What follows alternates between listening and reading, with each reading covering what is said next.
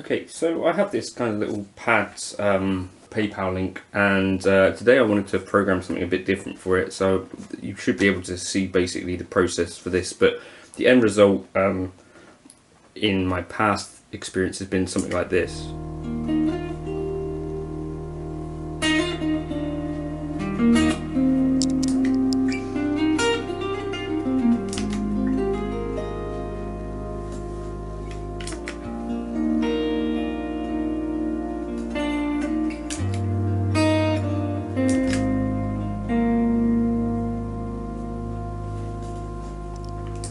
So if you're interested in that sort of thing, I'm going to be trying to do something for Black and Gold today. So I played this tune on bass the other day, and it was as part of a three-piece band, and since we didn't have a synth player, I was kind of missing this part of it, which is probably my favourite part.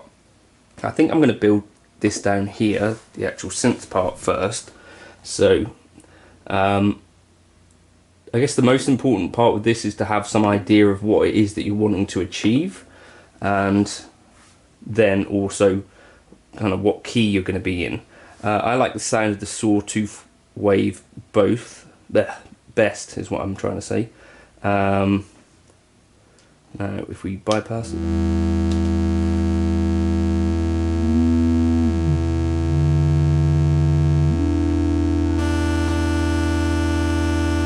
I'm going to take the overall level down.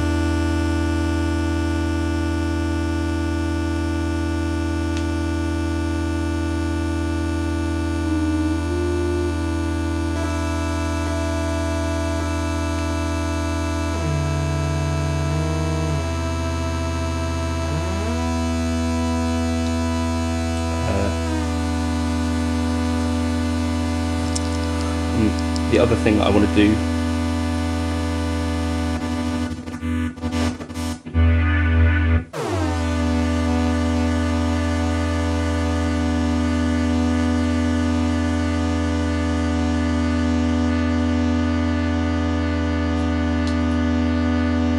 so that's snapshot 1. Snapshot 2, I'm going to move that highest note.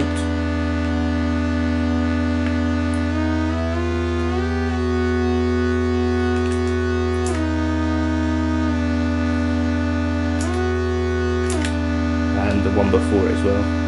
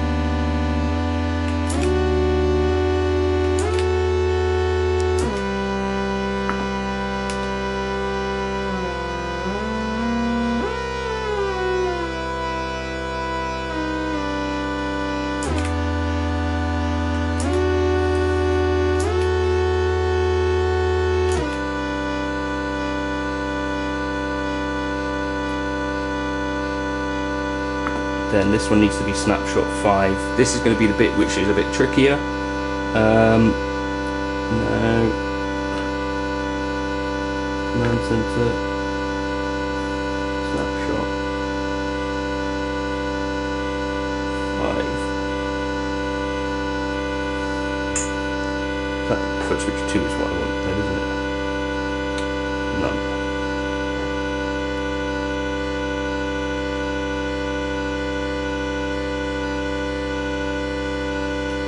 And then 6.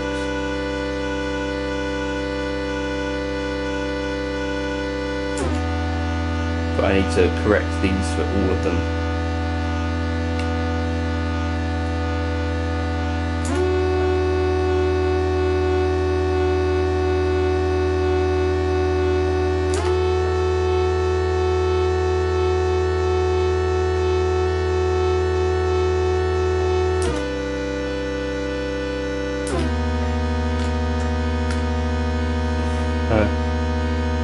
Whoa.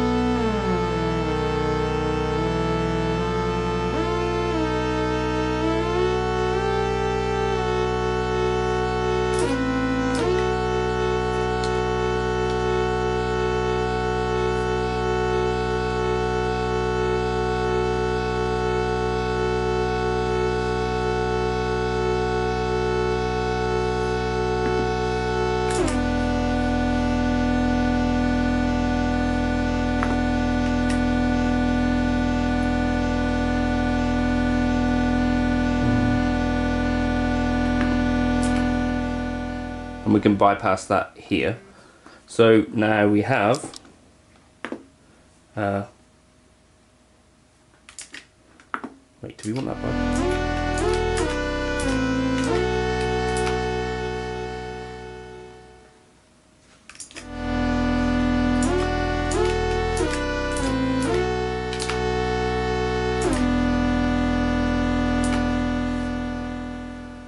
But I might want to put it on snapshot recall so that we can have any of these others re-trigger the synth. So if I go into global settings, preferences, snapshot edits, discard, then that should be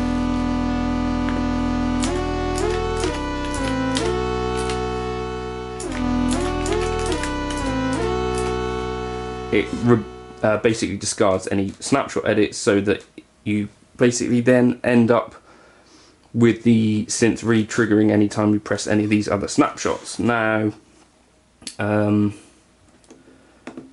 just add in a bit of a preset up here, I guess. We'll go with derailed Ingrid. The one thing that we are going to be missing is a bit of foot switching capability, but that is kind of fine, probably. Right. Reverb. Put stereo. Let's put the shimmer on. This could be fun. Take the intensity down. Mix down a bit. And decay up a bit. Diffusion way up, damping up. Just move that way. Okay, then we get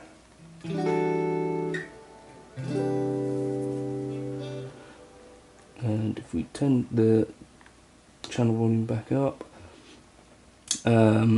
what else do we want?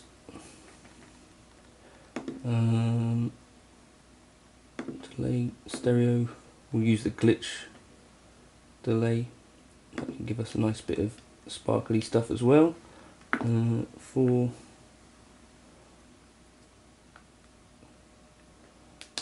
and pitch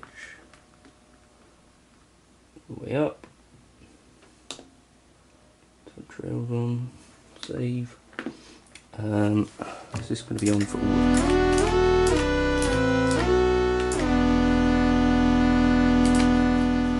And we put a gain block here. Let's go down a drive. All the gain assigned to here. Bypass. And we want to then, if we go into action, snapshot bypass off, so that this will stay on independent of snapshots. And then I'm just going to take the level on this down a bit more, and maybe even spruce it up a bit.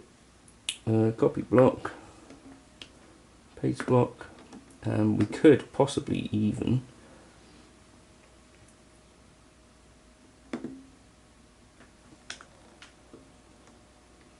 I could run this path into this one. Let me think about this. Action, path 2A, then stick a looper here, stereo looper, 6 switch, but we're going to have to assign that on this other page here. Okay, and I might just put this down here.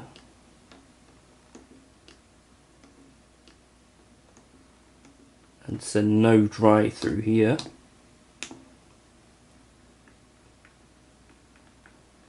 So that then anything that we're affecting the pitch with is only going to affect the pitch generator or the synth, and then we've got like an independent path.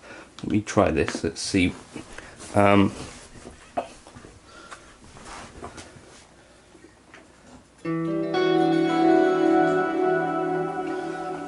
That I don't want there, do I? Action, down to there.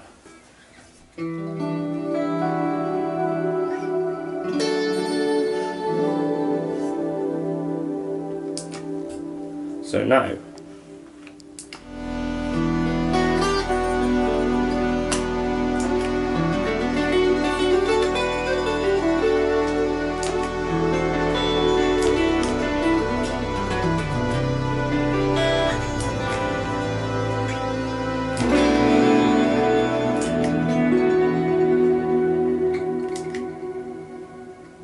why have I lost that? It should be not bypass for snapshot 6, so that's and save.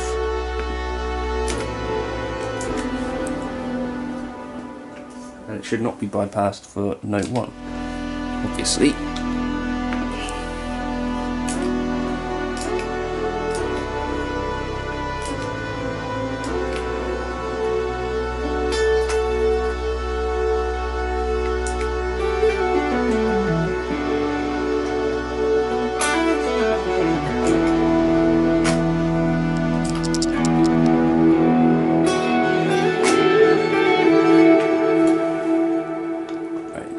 This way it clearly does it.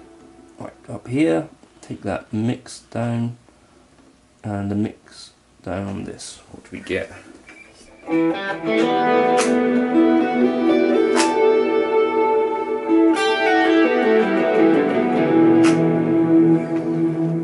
Why is that still so wet.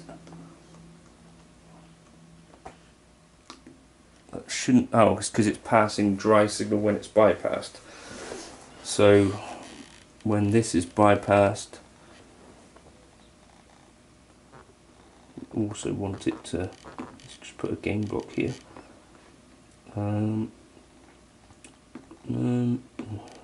Gain, where are you? Volume pan, mono, gain, gain, then assign this to that one. Okay, then when we press that, fine. All the way back.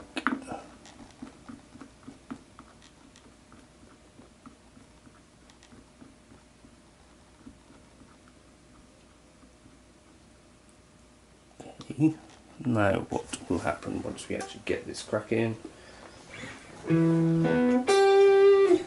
Okay, that's fine on this end. Get a bit of that mix back in. And cool, right then.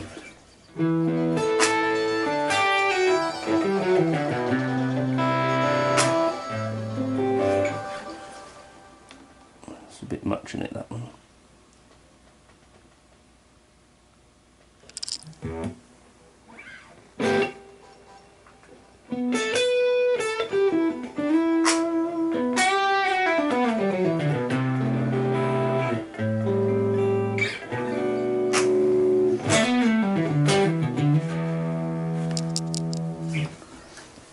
Okay, save. Right, now.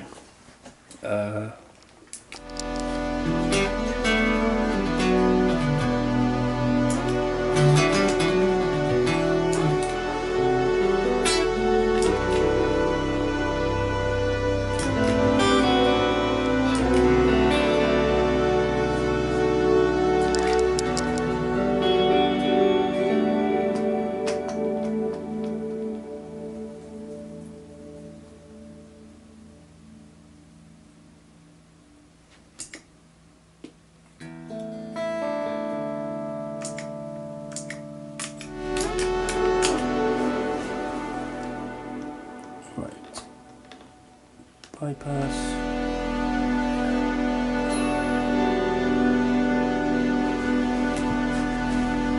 I think we want it to be exactly the opposite. Bypass.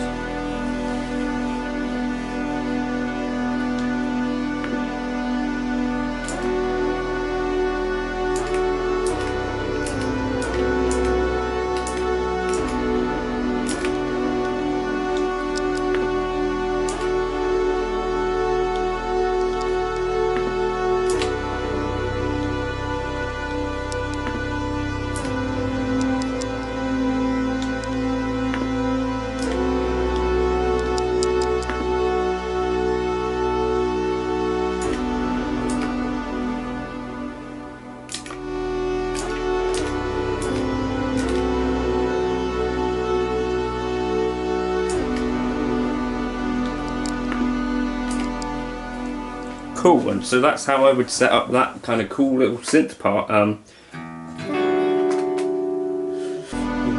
2, 3, 4.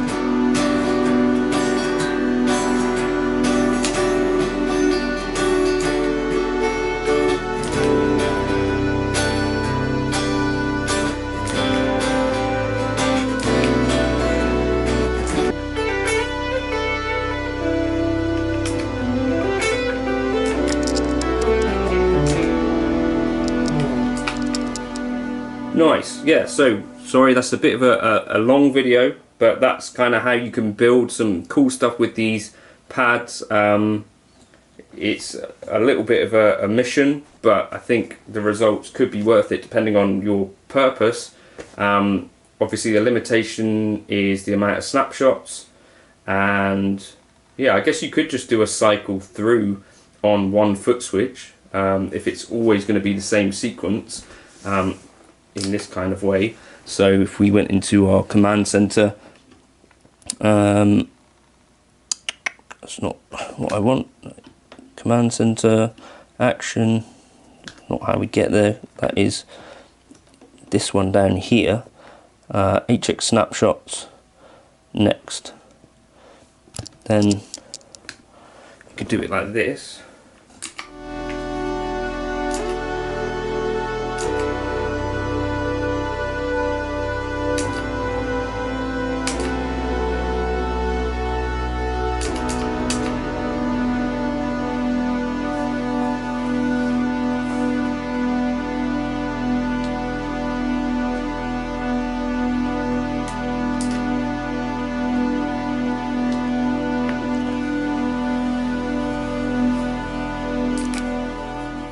But unless you have 8 snapshots, then you're going to run into issues because you've got 2 of the same snapshots, or 2 snapshots that we hadn't programmed in as chords there.